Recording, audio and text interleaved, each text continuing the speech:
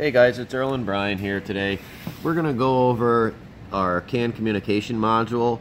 You've probably seen this box before in some of the other videos for E46s, G35s, and 350Zs.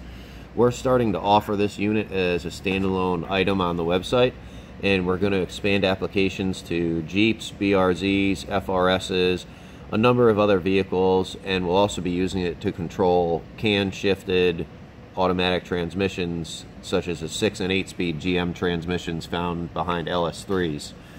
So we're just going to give you guys a quick overview of the kit, what it includes.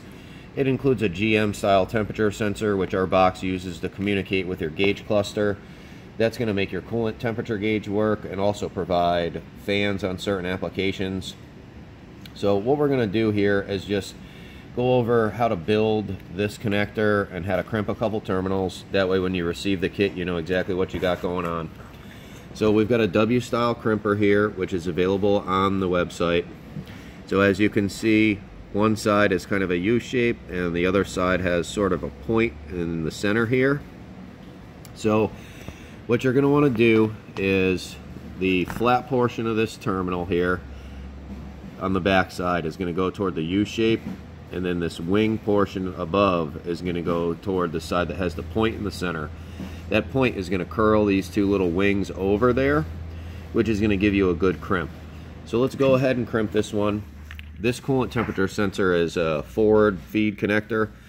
So what I did is inserted the wire into the rear of it already and stripped it. So we're going to go ahead and crimp it, and then what we're going to do is we're going to pull it back into the connector. This connector has to be assembled this way. The terminals will not go in from the back side. Let's start with a larger size. Sometimes it makes it a little bit easier to prevent the pin from rolling sideways in the connector. So as you can see here, we've got a pretty clean crimp. It's nice and even. We've got the copper strands that are the conductor of the wire and the primary crimp, and the insulation on the secondary crimp, which is our strain relief. We're going to go ahead and pull this into the connector. So now that it's inserted into the connector, this one is done, and we'll move on to this connector, which actually goes to the CAN box itself.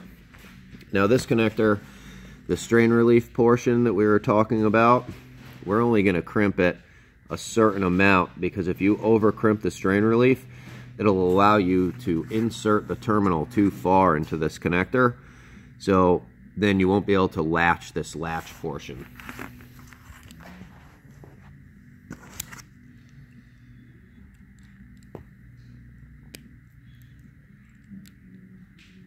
So let's make sure we've got a good crimp there.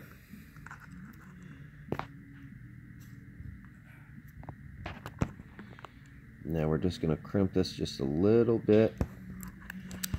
Now see how it's not completely tight to the wire there?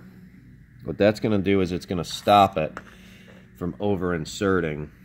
So we're going to insert it through the seal in the back, and then when fully inserted, it's hard to see in the connector here, but it's probably about this level underneath the red retainer. Now when you push the red retainer down, we already have one pin inserted in here. They're going to come right up to the top. So see how both of them are flush with the top now? That's what you're looking for final assembly.